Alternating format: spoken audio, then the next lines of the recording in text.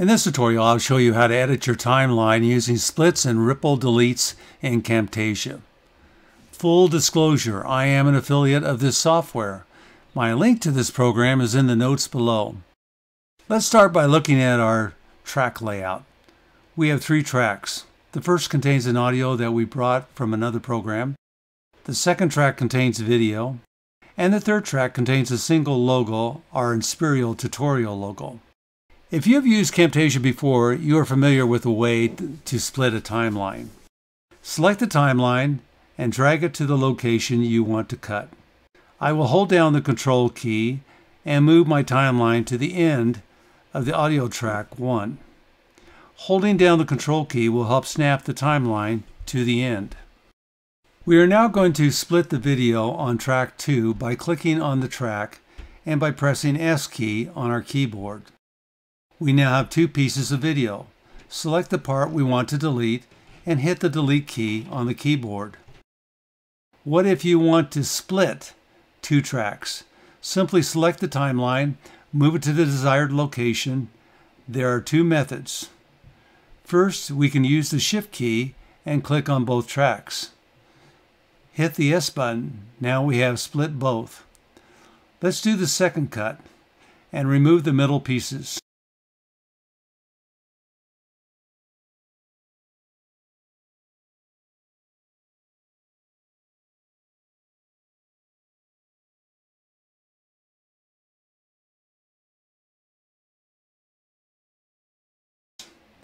I will hit Ctrl Z on a couple times and go back to the start.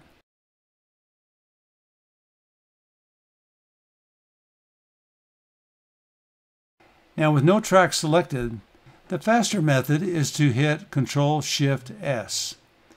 And we cut through both tracks. One more time, and now we remove the middle pieces.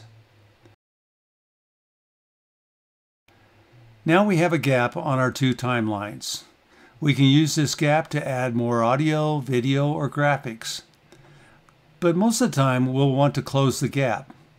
There are several methods we can use to do that. First, we can use the track magnet that closes all gaps. Let's try track 1. Or, example, on track 2, we can manually move the selected clip. The third method is the ripple delete. Simply hit the Control and Delete button. Fast and easy. Would you believe there's even an easier way, and my favorite way? We start by selecting the timeline again.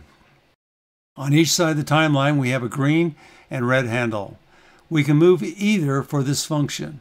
We will use the red handle. We will put the timeline where we want the first cut. Then put the red handle over the area we want to cut out and delete.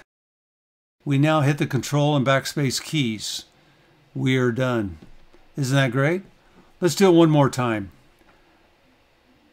Thanks for watching this tutorial and click to subscribe. If you want to try Camtasia, currently there is a free trial.